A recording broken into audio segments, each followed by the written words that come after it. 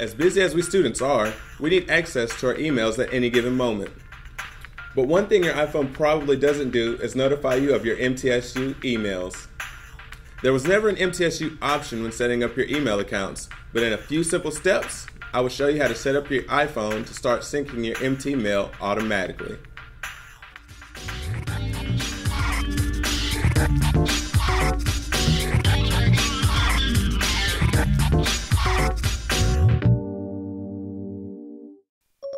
Okay guys, I can take it from here. Welcome to the step-by-step guide to getting your MT mail on your iPhone by your virtual assistant Siri.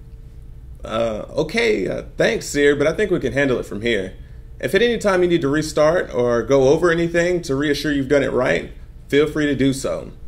On your iPhone, go to the Settings application, then scroll down and tap Mail, Contacts, and Calendars tab.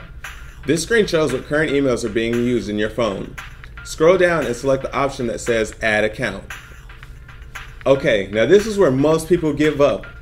MTSU's MT Mail is actually hosted by Microsoft, so you want to select Microsoft Exchange. Next, you need to input the same username and password that you use for your MT Mail account. So put in the exact account as far as, I'll use mine, jam7u at mtmail.mtsu.edu. If it asks you to type in a server address, the server is outlook.com. Once verified, switchable sliders for mail, contacts, calendars, and reminders will appear. These features allow your contacts and calendars to be synced to your phone from your web-based MT Mail. Remember, with your MT account on your iPhone, you can sync your calendar along with a global contact list of email addresses.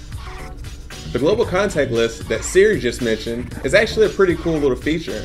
It allows your iPhone to search student email addresses just by typing in their name. This does not mean that you should start spamming the university. After deciding what features you want synced, tap Save, and within a few minutes, you'll be able to check your MT Mail right within your iPhone Mail application. Additional tweaks that you may want to look at is the mail days to sync. This option is important if you want to access your entire account or just emails that have been sent recently, such as a standard 3 days, or sync all the mail in your account and other folders by checking the option labeled No Limit. Immediately, your emails will start syncing to your iPhone.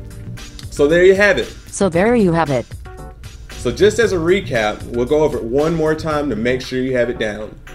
Once again, we go to Settings, Mail, Contacts, and Calendars, go to Add Account, select Microsoft Exchange, enter your MT Mail and password just as you would as logging in, and check the syncable features like calendars and access to the global contact list.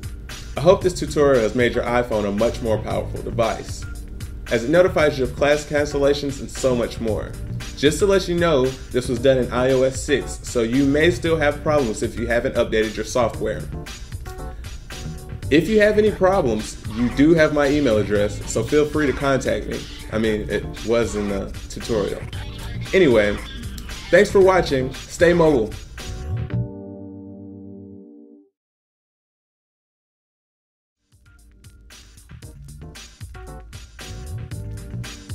Rolling? Yep. We're good on the audio? I'll brush my hair. We'll start together. Next, you need to. Every time I look up, I'm smiling. Sorry. It looks good. It looks good. I'm like, this is awesome. As busy as we students are,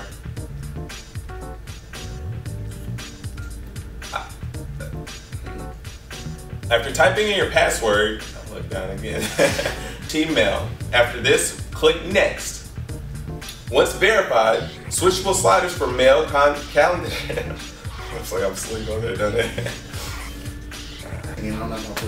No, we're just Were you recording? I was, just in case you gotta go.